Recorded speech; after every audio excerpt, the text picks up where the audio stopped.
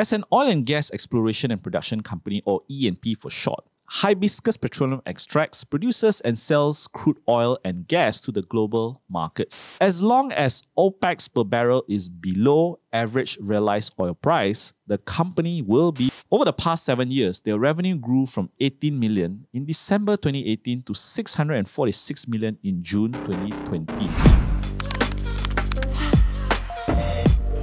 Hi everyone and welcome back to our channel, the best place for long-term stock investors. My name is John and in this video you're going to learn about Hibiscus Petroleum Berhad, or Hibiscus for short, stock code 5199. As usual, we'll be covering the history and management, its business model, what is their latest financial status, as well as the potential risk and reward before you decide to invest.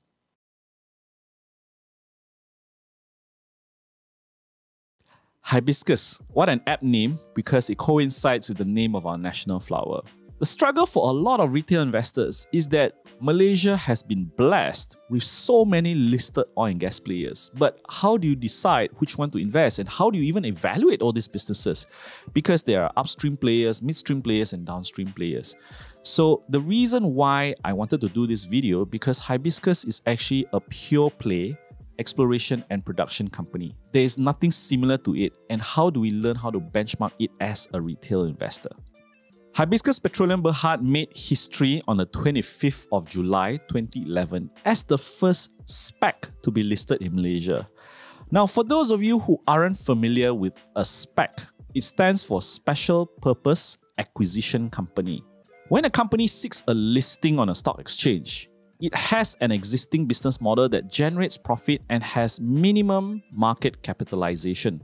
In contrast, a SPAC, which is also called a blank check company, yes, blank check, will seek a listing without having an existing operation or income-generating business. It will attempt to raise funds from its public offering with the purpose of acquiring a business later. If it fails to acquire a qualifying business within 36 months of listing, it has to delist and return the money it initially raised to its respective investors. For Hibiscus, it completed its first qualifying asset in April 2012 and subsequently acquired two of its current producing assets. These two assets are the Anand Surya cluster located in the UK North Sea from Shell UK in 2016 and the North Sabah fields from Sabah Shell Petroleum Limited in 2018. We'll discuss them more later. Now, let's look at the company's management. We have Encik Zainul Rahim bin Muhammad Zain, who is the non-independent, non-executive chairman of the company.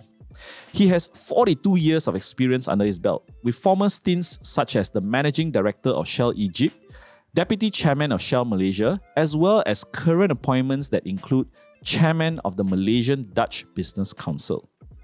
Next up, Dr. Kenneth Gerard Pereira, who is the managing director.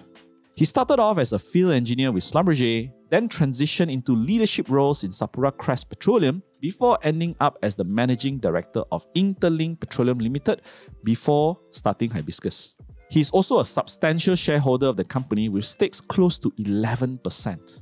Dr. Kenneth has also assembled a strong leadership team which includes Mark John Patton, the CEO of Anand Surya Hibiscus, Mr. Yip Chi Yong, the CFO, as well as Dr. Pascal Host, the CEO of C Hibiscus in Berhad. Have you gotten a copy of our stock portfolio guidebook? This guidebook shows you how to start constructing your six-figure stock portfolio and how the rich invest across different asset classes. Best part, it's free and you can find the link in the comment sections below. Let's now give you an overview of the company's business model. As an oil and gas exploration and production company, or E&P for short, Hibiscus Petroleum extracts, produces and sells crude oil and gas to the global markets. I'll just use the term oil from this point onwards as it represents any form of oil and gas for simplicity purposes. They do this by bidding either green fields, meaning fields that have not been developed before, to brown fields where the latter has an existing production facility in place. In Hibiscus's case,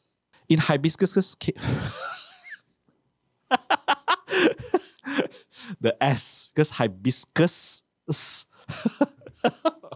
In the company's case, they have a mixture of both green and brown fields, which they own via a production sharing contract, or PSC for short, or via concessions. Under this arrangement, Hibiscus will be given a tenure to develop and operate the field, usually for a duration ranging from 25 to the end of field life for concessions. The operator or contractor will have to come out with their own capital to develop and operate the field, but can recover their cost of development and production from the state. This is usually known as cost recovery oil, and it is usually capped at a certain percentage of oil revenue. In exchange for these PSCs or concessions, they will pay royalties or taxes to the government and take a cut of what is left of profit oil after cost oil recovery. As of financial year 2020, they have one field under a PSC fiscal regime, which is the North Sabah PSC. And the rest are all under concession systems, namely the Anand Surya cluster, Marigold cluster, and the Bass Straits cluster. How does this translate to revenue for the company? Two things: operational metrics and reserves. Let's look at the 4 key operational metrics that E&P companies measure themselves with. The first is average uptime. The second, average gross oil production. The third, average net oil production. And the last is average OPEX per barrel. Now, notice I did not include average oil prices because that's something beyond the company's control, and instead you should focus on the average OPEX per barrel. Average uptime simply means how efficient their facilities are functioning. The higher the uptime, the better, but it is impossible for any operator to hit 100% due to planned maintenance or unplanned downtime of a facility. Generally, anything above 90% is very commendable. Next is the average gross oil production and net oil production. They respectively stand at approximately 17,000 barrels and 6,600 barrels of oil per day. What's the difference between the gross and the net, you might ask? Remember the PSCs or concession structures that I described earlier? The net oil is really Hibiscus's take of profit oil, after netting off taxes, royalties, and cost recovery expenses. Lastly is the average OPEX per barrel. This is the cost Hibiscus has to incur to produce a barrel of oil, and an important measure of profitability for the company. As long as OPEX per barrel is below average realized oil price, the company will be profitable. So if OPEX per barrel is $15 a barrel and the average realized oil price is $60 a barrel, that difference is what the company makes as a profit. The next part you need to understand is how much does Hibiscus has left in the tank, pun intended, which is reserves. You see, E&P companies buy assets in terms of production blocks, and it squeezes as much oil from it during the field life. So the long-term profitability comes from how much will these fields likely have in the ground and how probable it is to extract it. That's why there's a standard way of classifying all this, and it boils down to 2 key terms: reserves, or short form for P, and resources, short form C.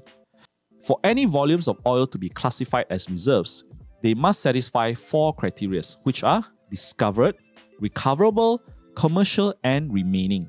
For resources, it is an estimated quantity of oil from undiscovered accumulation on the basis of indirect evidence.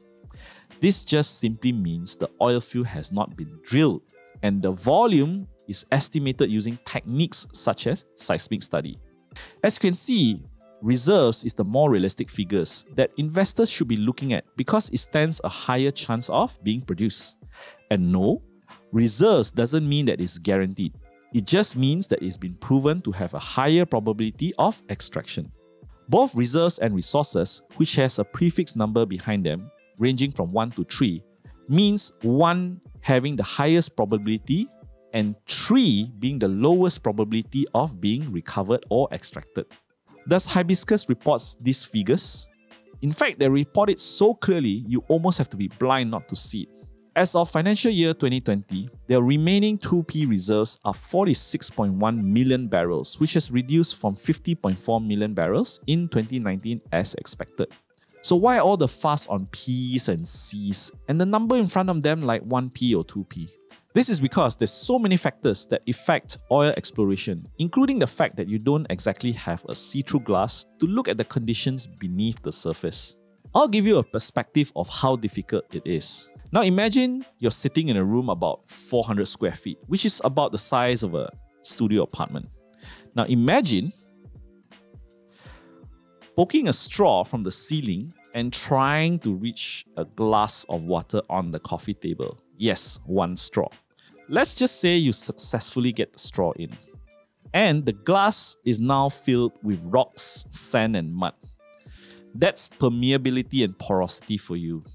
Yes, those are the constraints that E&P companies have to work with to extract oil. One whole room, one straw. There you go, your crash course on Petroleum Engineering 101. So just focus on the 2P, guys. That's the standardized number everyone benchmarks. We started this channel to create a like-minded community so they're able to invest their money better. We do this by creating concise but well-researched content. If you like what you've seen, help widen our reach by subscribing to our channel and hitting that like button so we can reach a wider audience. And don't forget to click on that notification bell so you know the next videos are out. What about Hibiscus's financials? For the trailing 12 months ending March 2021, they posted a revenue of 591 million ringgit as opposed to 647 million for the financial year end 2020. They had a net loss of 91 million during the same period, owing to two things: impairment of intangible assets and depreciating costs of 188 and 145 million respectively. This is on top of them having a gross profit of 397 million. The intangible assets are actually the capitalized cost of FIRL acquisition, which includes exploration and licensing costs. Remember I mentioned seismic survey earlier? Over the past 7 years, their revenue grew from 18 million in December 2018 to 646 million in June 2020, which gives it a CAGR of 67%. But guys, please note that this can only happen by them continuously acquiring fields and replenishing their reserves. It is not something they can create, like buying raw materials and processing it in a normal factory. Their operating cash flow stood at 246 million as of the trailing 12 months ending March 2021 and has been positive and growing ever since 2016, which is the year they acquired the Anna Surya cluster. On the balance sheet, they have cash and equivalents of 306 million against a total liability of 857 million. Now, it might seem scary that the total liabilities is almost 3 times that of cash, but herein lies why deeper understanding of the accounting treatment helps. The biggest chunk of their liabilities come from deferred tax liabilities and provision for decommissioning costs. Think of deferred tax liabilities as Hibiscus being given favorable tax treatment for spending capex to develop their fields and therefore getting to pay lesser tax upfront. But they eventually have to pay these taxes once the tax depreciation runs out. On the provision of decommissioning costs, each E&P operator will have to restore the condition of the field that was explored to its original condition once the oil reserves have been depleted. So this cost is parked as a non-current liability on the balance sheet upfront to be used when abandonment of this field occurs in the future. Based on what I've explained, it's key to understand the nature of the industry before applying a generalized accounting checklist to assess the company. Having come from the oil and gas industry, I can tell you it is very, very capex and opex intensive. There's so many variables and risks involved, both operational and financial. And the industry takes this risk very seriously. I'll share with you a few key ones, but definitely not an exhaustive list. From an operational perspective, the current producing assets that have been bought by Hibiscus, especially those in North Sabah, are very near end-of-life design. Most oil and gas facilities are designed for a 25 to 30-year operational lifespan and therefore will need upkeep to maintain their technical integrity. Recall earlier I spoke about average uptimes. That's why these uptimes can never be 100% because of the regular shutdowns for maintenance purposes. From a financial and investing perspective, two key risks are oil reserves and potential dilution with its upcoming convertible redeemable preference shares or CRPS. Should the oil reserves be less than what is currently stated, there's a potential shortfall of future estimated profits that can be generated. The next risk is the dilutive effects of the CRPS. In October 2020, Hibiscus sought to raise 2 billion worth of CRPS, Assuming all the CRPS is converted, existing shareholders will be diluted 3 times should they not subscribe to the CRPS. Therefore, shareholders' trust in Hibiscus is key for the management to deliver earnings growth via these fresh funds that the CRPS will bring. Is there any growth catalyst for Hibiscus then? Again, I won't be able to point out every single one, but I'll highlight 3 key ones. First, it's really the basics. The ability to maintain average OPEX per barrel over extended periods of time is very commendable indeed, especially in a COVID-19 stricken environment, which warrants new SOPs that are very likely to increase costs. By having OPEX per barrel kept at an average of less than $15 per barrel, it gives them quite a bit of margin of safety in sub $50 barrel oil prices. In my opinion, this was aided by the ability of a good management team that has tremendous field and operational experience. Dr. Kenneth himself was a field man back in the days, which gives him the depth and the breadth of the industry to run Hibiscus efficiently. Secondly is the ability to execute production enhancements projects with a payback period of 5 years and an IRR of 15% as their target. This was shared to me at their last investor briefing.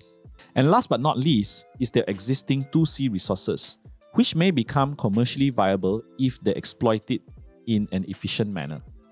Hot off the press, on Friday 5th of June, Hibiscus announced that they're going to purchase 5 existing PSC contracts from Spanish oil giant Repsol.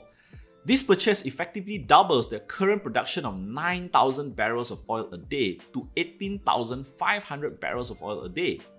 Their current 2P reserves, 46 million barrels, will now jump to 67 million barrels, and their 2P gas reserves, now at 9 billion, will jump to 93 billion standard cubic feet of gas. What does all this mean in cash flow for Hibiscus? They project it's going to bring in $225 million of net undiscounted cash flow over the next 5 years. So certainly exciting times for Hibiscus ahead. There you go, the catalyst for Hibiscus. Thanks for staying till the end, and do watch some of our other videos on the channel. Follow us on Facebook and Instagram with the links below, and I'll see you in the next video.